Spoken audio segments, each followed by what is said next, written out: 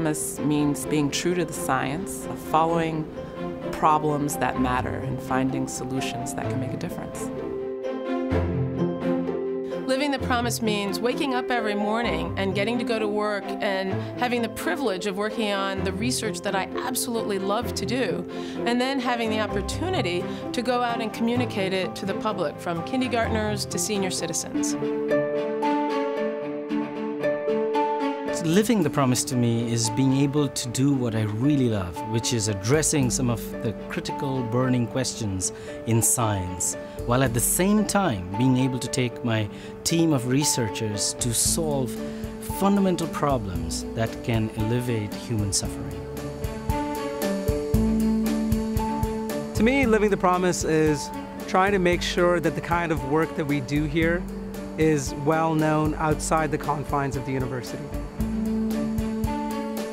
Living the promise is about growth and change. I've watched a lot of kids come in, sometimes 17-year-olds fresh out of high school, and I've watched them go through college, and I've watched them graduate, and I've been able to be a part of that growth and that process because I'm a professor at UCR.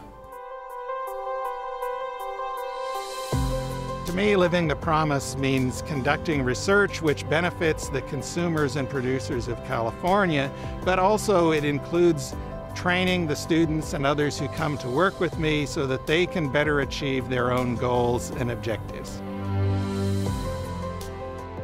Living the promise means having some ideas on which one has worked very hard and which have been proven to be true for the long haul.